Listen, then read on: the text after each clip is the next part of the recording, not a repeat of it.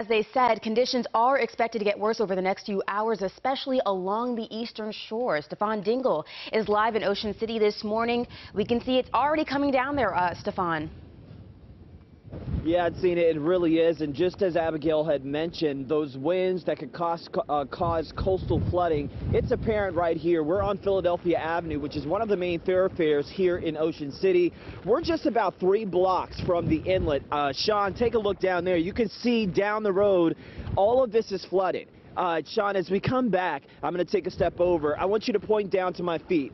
It is up ankle high right now, and I can tell you just last night at 11 o'clock on WJZ, we were all the way down there at the inlet, and it wasn't any of this. So just about 4 hours ago, if you will, those winds caused the coastal flooding with the water to kind of start to recede here on Philadelphia Avenue. Now, just over a block is Baltimore Avenue, if you're familiar with Ocean City. So we're only about 2 blocks from the actual beachfront. And as this has been happening, we talked to people yesterday who said that they're here for vacation, birthdays, and all that, including restaurant owners who say they're ready for what we're seeing right now.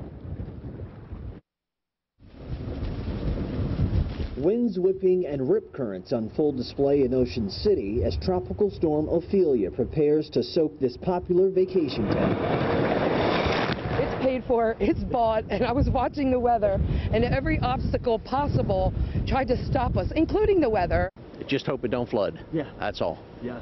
Gotcha. Other than that, I don't know. I've never been in a tropical storm.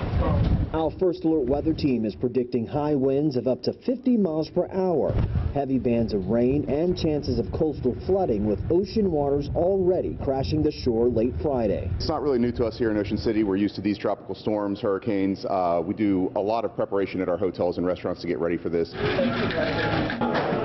So much so that patrons visiting Ocean City for the weekend still packed out the bar at this local restaurant waiting for Tropical Storm Ophelia's arrival. One woman is heeding the warning, though, with plans to head back home to West Virginia a day earlier than expected. If it's going to be crappy all day, I just want to go ahead and go home. Some people walk the boardwalk and capture the beginning of the conditions of what will be a severe storm.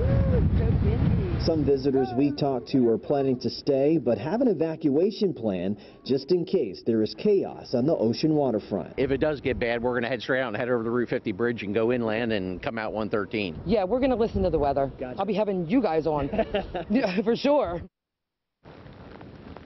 Now, as we're back out here live again on Philadelphia Avenue, this is a fire hydrant still up here about feet deep. I'm going to take a step off this sidewalk. You'll see this now goes above my ankle towards my shin. Now, those last 2 people that you heard in that story, they literally are at a hotel that is down there right on the inlet, right on the water. And as you see, if it's like this right there, it's probably like this down there. So as that gentleman mentioned, they have an evacuation plan on how to get out of this mess. And as we come back over here, just behind me, these are residences, if you will.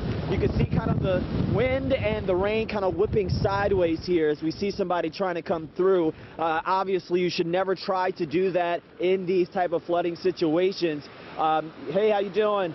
They're waving, but you say turn around, don't drown when you see standing water on the road like this. But again, as I mentioned, just behind me are actual residences where people live, and it's deep here. It's deeper over there. We're going to be out here all morning long. Every 30 minutes we'll give you an update showing you some of the conditions around here. We're going to head to the boardwalk next to show you what it's really like near the beachfront there, which I'm sure if you see it here, it's probably worse there. For now, we are live in Ocean City. I'm Stefan Dingle for WJZ.